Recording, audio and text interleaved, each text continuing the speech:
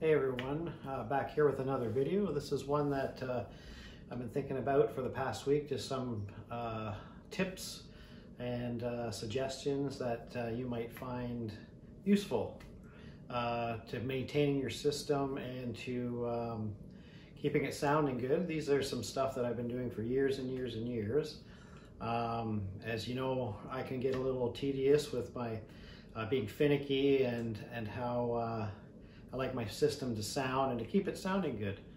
I guess we're all on a journey here trying to make our system sound good. So this is just from info I thought I would pass off to you, and hopefully you can pass it on to others or suggest it to others or try it yourself.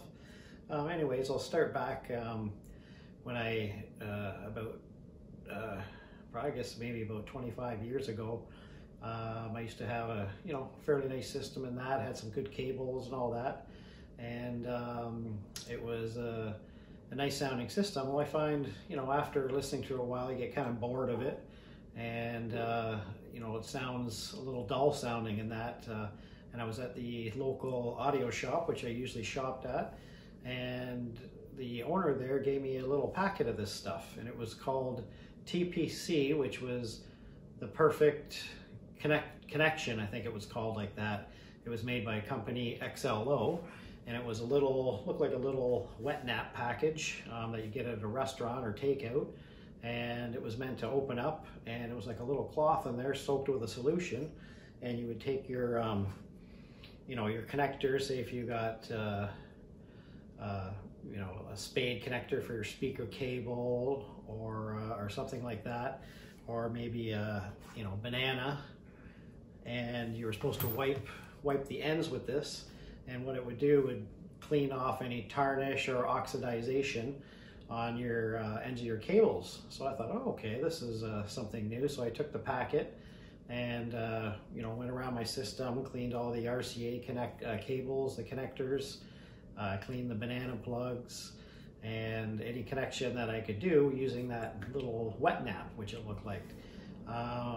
Anyways, it was some kind of a contact cleaner with a solution in there to give it more a better contact.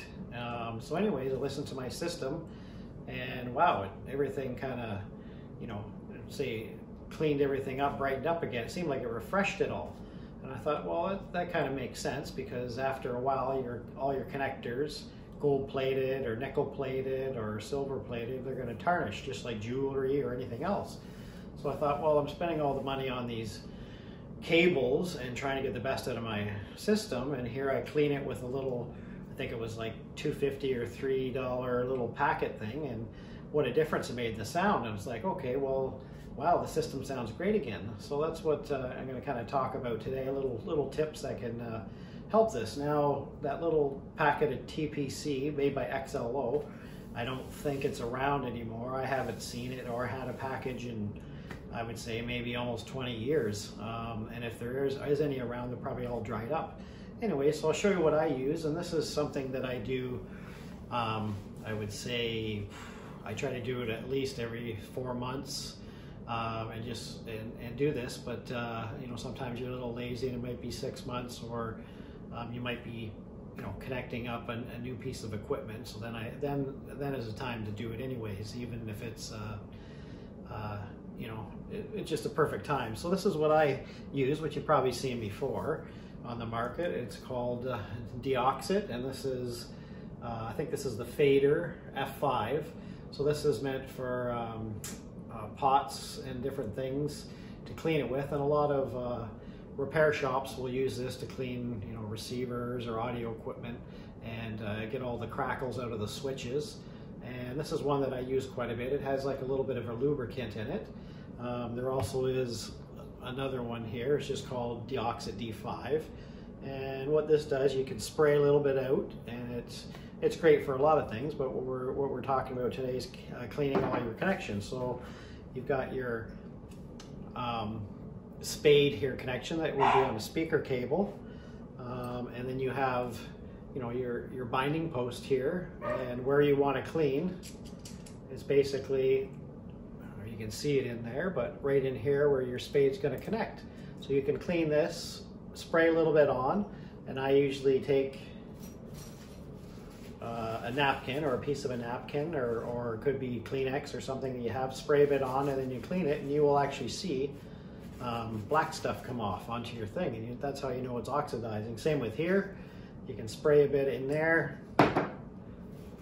and clean it in there, or even in where the banana would go. Spray it, and then what I usually do for that is I take it, spray it in, and then I'll take it right in there, and then I twist it inside, and then you'll pull it out and you'll actually see black on there. And then same with your banana, clean it with the deoxit, and sometimes I even spray a little bit on there before I reattach it at the very end. And that way it gives a good connection and a little bit of the deoxit there left in there to give a better contact. Anyways, it would be the same with, you know, XLR. You can see in there, you spray all those little contacts, and you don't need that much of it. And you can, what I do with these is I'll spray them, then I connect them together a couple times and work them in a little bit, touching each other, and then I might get a Q-tip, or even if I can get my paper towel and spray a little again in there again and connect it.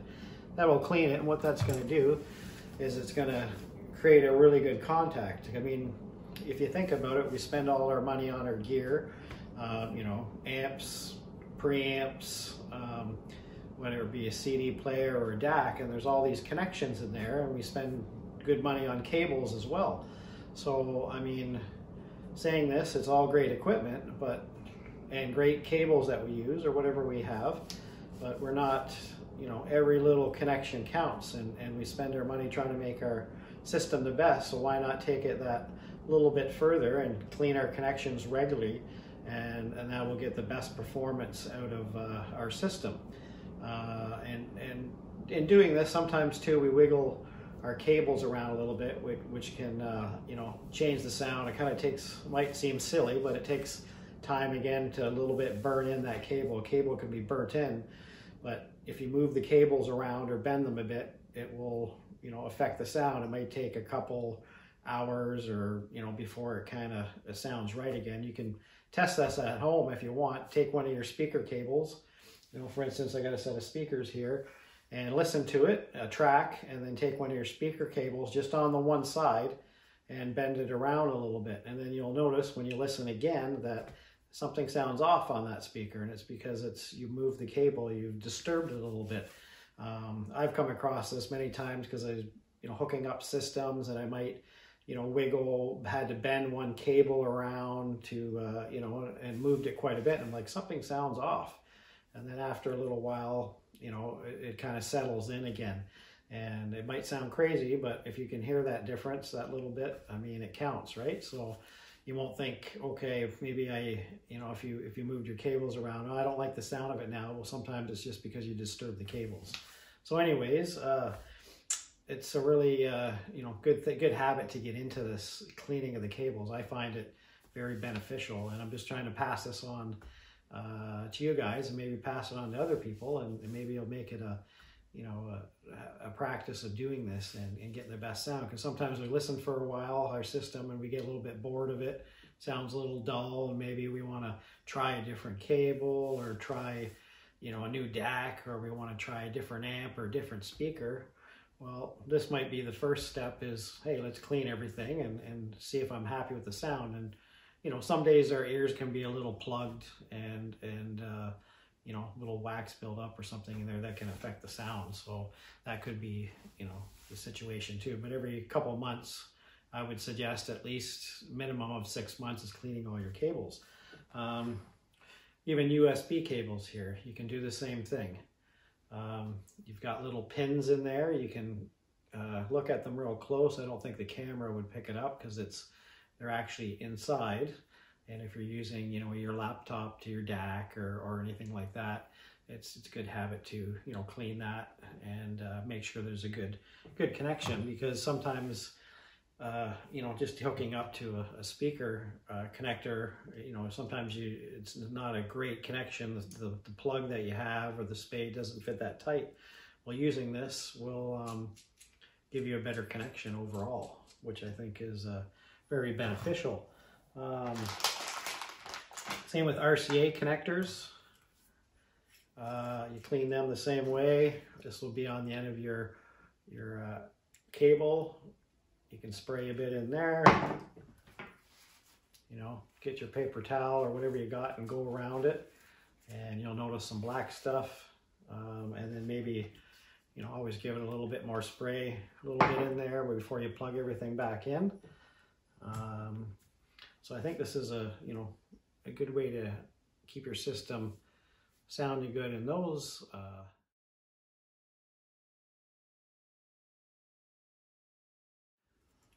And good tips here just for you vinyl lovers. You can do the same thing. Clean all your connections and your RCAs that go to your phono stage. That's very important because there's such a small signal that comes from that, your needle, your cartridge that goes to your, it's a very small, so you always want to keep the connections really good on that, on your turntable. And I have a little tip here just for cleaning your stylus and your diamond tip. This is something that I've found. You can find this at your music store, that sells guitars and etc. and drums. Well, this is a drum product, and it's called Moon Gel. And what this is used for is, let's see if I can pull one out here. It's basically, it almost looks like Jello. And there's a bunch of little ones in there. They're individual. Let's see if I can pull one off here. Yeah, there's one there. I've had this one for quite a while. So there it is there. It is like a square, looks like Jello. And what you put this on is on your drum skins to dampen it a little bit. And this dampens the drum from resonating or sometimes ringing. And they're not that expensive. You get a little container with, I think there's 5 of them in there. But what I use this for is cleaning your stylus. And they do sell a similar product like this. You can buy it. It's very expensive, $40 or $50 for a little thing. But you can take one of these, or you can leave it in the whole thing depending on your turntable setup. And you can take this whole section off, or one, and maybe put it on the lid, and you can lie that on your turntable and drop your needle down onto it. And what happens is this little gel in here will actually clean your stylus. You can look at it before and after with a little microscope, but it'll actually pull off any dirt. And what you do is you drop your arm down once, twice, or maybe even 3 times, and just lift it out. And you don't want to move it to the side because you don't want to bend the cantilever. You just want to drop it and lift it up, and that will clean it. What I've done here is I've taken a little, this is a card, a little micro USB card, and I've put one of the squares in there so I can lie this right on my turntable, right on the platter, and I just drop it into that little section right here. So right here is the Moon Gel. And I mean, it's very inexpensive and a safe way to clean it. I think this stuff, when I bought it, I mean, I've had this for a couple years now, but it is, I think I paid like $6 or $7, $8 for it. So it's under 10 bucks.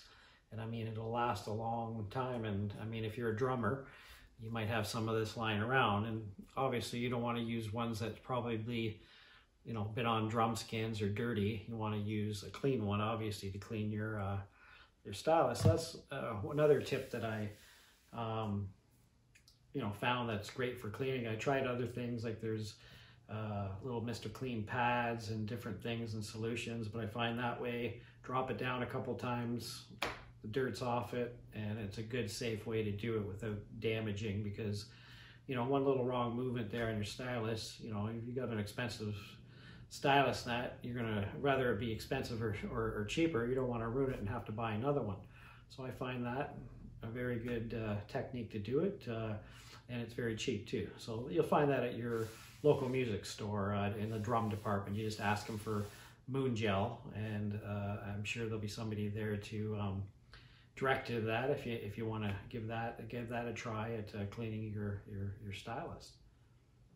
I'd just like to thank everybody for watching this video. I tried to not make it boring or tedious or anything like that. So I hope you enjoyed it. And there's a lot of other little, tweaks out there we could talk about, but I kind of just thought I would stick to something that I found really, really beneficial. There's many things out there that can help your system from, grounding to cable risers and all that kind of stuff. I had one friend that he was right into all the tweaks. I mean, he had, and I mean, it makes a huge difference. It's just you have to have a lot of time to spend with it. He had all his speaker cables and every cable suspended from the ceiling, and it was amazing thing that I seen. But there's a lot of stuff you can talk about there, and it makes big effect on your system. But I thought I'd stick to this, so I hope you enjoyed it.